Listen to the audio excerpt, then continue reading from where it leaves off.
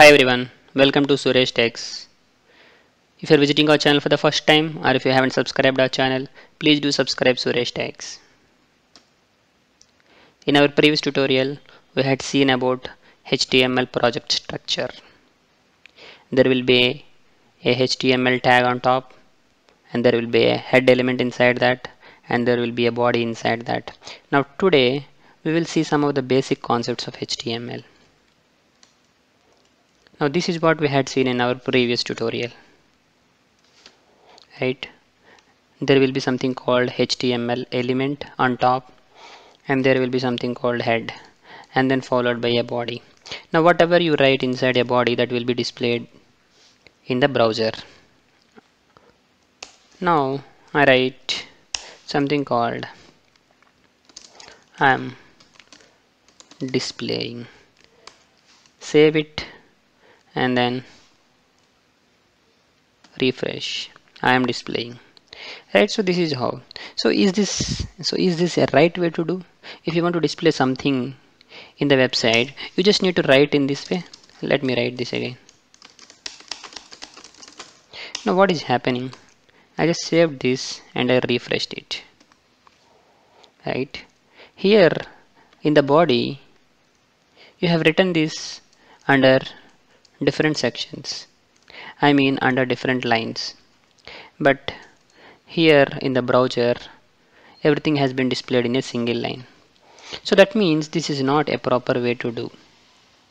You should always use some elements to display the content inside a body. Now one such element is called, or the one which we use most probably in any website, is called heading. So this is header tag. Sorry, this is heading tag. If you want to display, this is heading tag. If you want to display something in bold letters, right? Let me type welcome to Suresh Techs.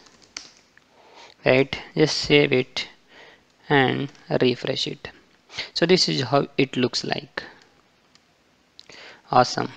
Now, so this is called heading tag. Similarly, there are different tags available for us. Few such are h2. If I write welcome to Suresh Techs again, save it, refresh it. So this is how h2 looks like. So who has given this h1 and h2? So these are all provided by the HTML language. So these are all the default tags available in HTML. If you want to display something in bold with a big text, you have to use h1. So basically if you want to keep any text that is very important, you should use h1. So this is how it goes, and then comes h3 and then h4, h5 and finally h6. So there are around 6 tags starting from h1 to h6. If the text is very important, then use h1. If the text is least important, then use h6. This is how it works. Let's see what is going to happen, or how is it going to be displayed. Let me close the tag h4, h5, h6. Saving this and then refreshing this. Right, this is how it looks like. Consider you are developing a web application, you want to display a text which should be very important, right? You use h1, then it displays something like this. So that's how. So that's all about h1 to h6. So that's all about h1 to h6 tags. This is how it looks like. Now you want to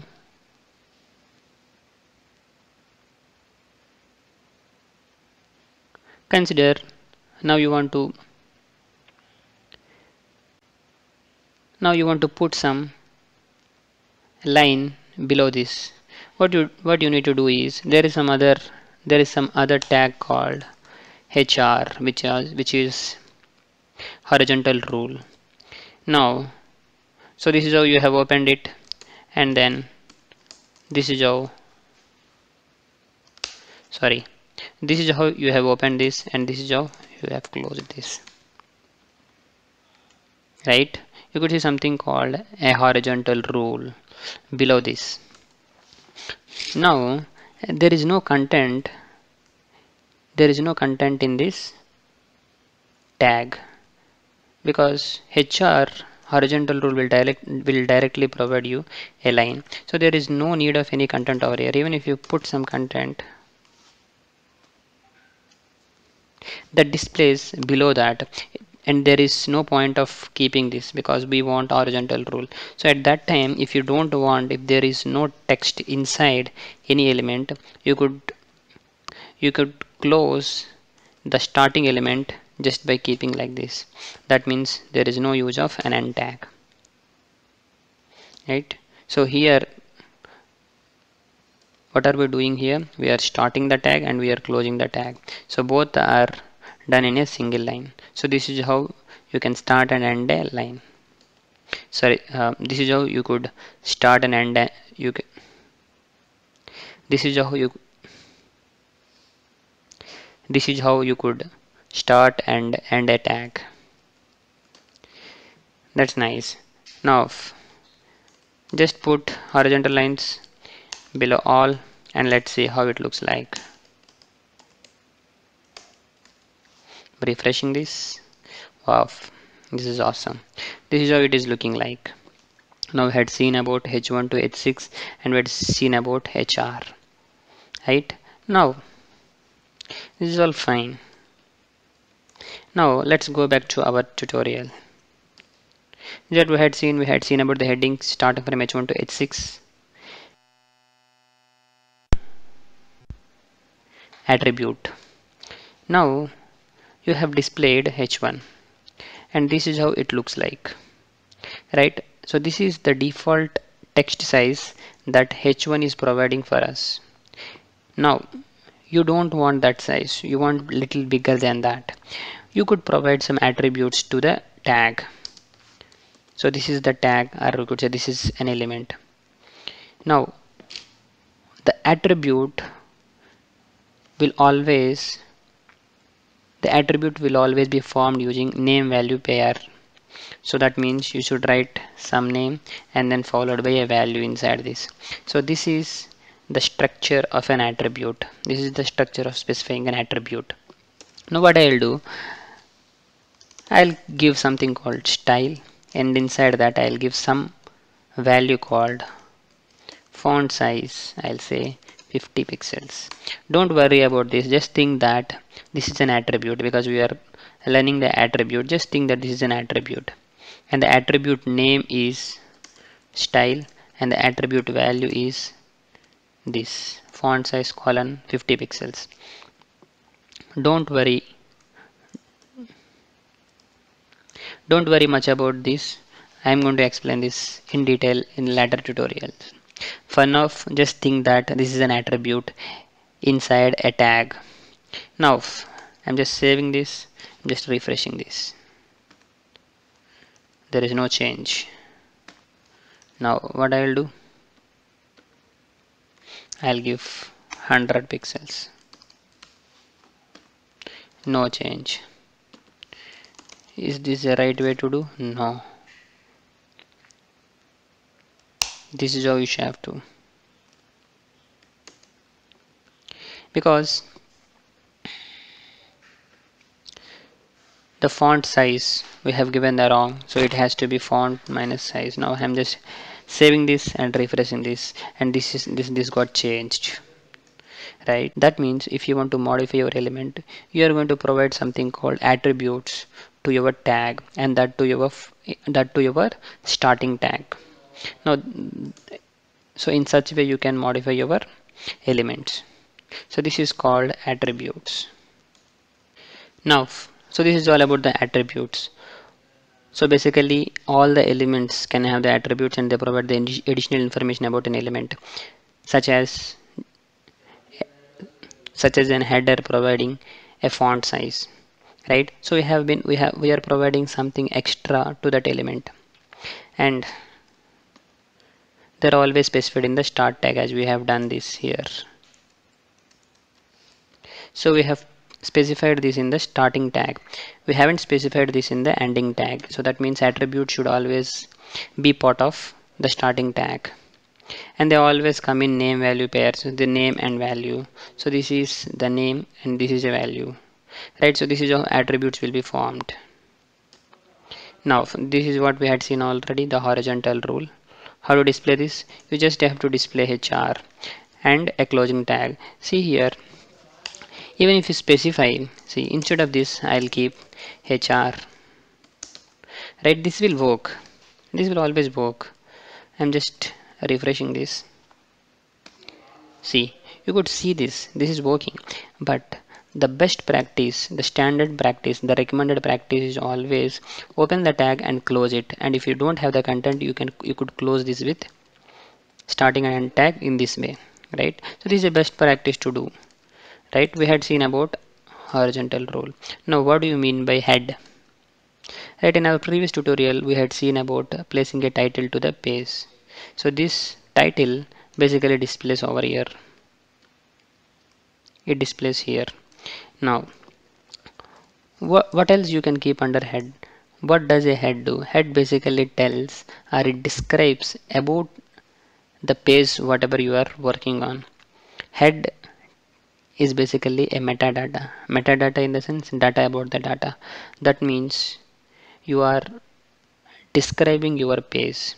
You could tell what a page will do, what this page is going to do. So this will be useful for the SEOs, search engine optimizations. What they basically does is they'll extract data from the head element. They'll basically extract the data from the head element. Going further, we keep a lot of information under this head tag. Okay, so these search engine optimizations, they take the data from here because they basically describes about the page. Right, that is what about a head. Head is a metadata. Right, if you consider this, now if you consider this page as head, right, so this slide is about head tag. So this is called the data about this slide. So this page is telling about the head tag. Now we see few. Now let's see few more tags in HTML. The next beautiful tag is, let me delete all this. Okay, let me keep all this stuff. The next tag is paragraph. If you want to display something, right, you can display.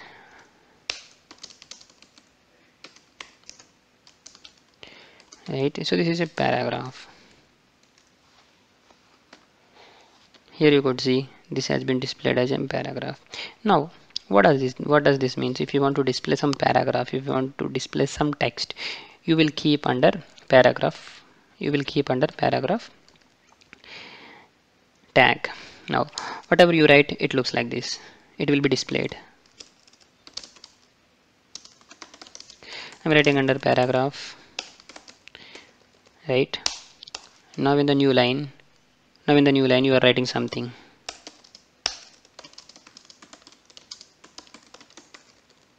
Now so this is how you are writing. Now if you save this, what would happen? Just think. So it has to display I am writing under paragraph, and in the second line it has to display you are writing something. But see what happens here. I am just saving this and I am refreshing it. See, everything has been displayed under a single line. This is wrong. We don't want that. So that means what happens basically in a HTML program is, if you keep something under a paragraph, it will not follow the breaks, it will not follow the new lines. Right, it will be displayed in a single line. That's how the paragraph or the paragraph element has been structured. Now you don't want that. If you want all to be formatted as per your design, then what you could do, so there is something called a pre-formatted tag. The tag name is pre. Now if you keep the same text under this, save.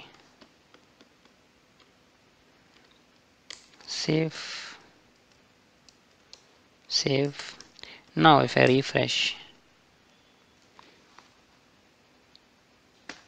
see, so this is how it looks like. So there is a new tag called pre, So it is called a pre-formatted. That means whatever you give, if you give a new line, right, it has to display, right? So this is how it works. So there are different tags available for different types of purposes. If your purpose is to display as per your format, you could do it under pre-tag, right?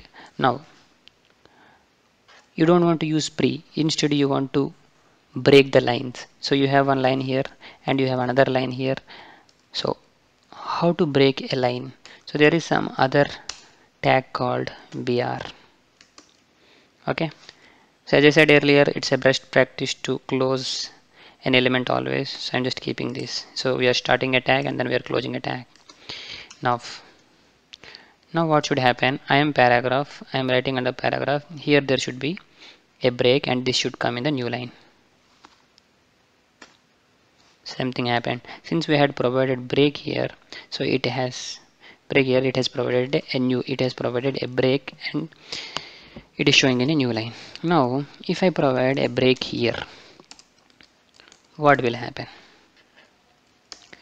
It comes here and there is no break here, so this A will come here, and from here there will be a break. That's how it happened. A is here and then there was a break. So wherever you want a new line, you could always use break. So that's the use of break. Now we had seen about paragraph, break, and then pre-tag. Now this is what we had seen so far. We had seen about the headings, attributes, paragraphs, horizontal rules, breaks, pre-element, and then head tag. So these are the basic tags or basic elements in HTML.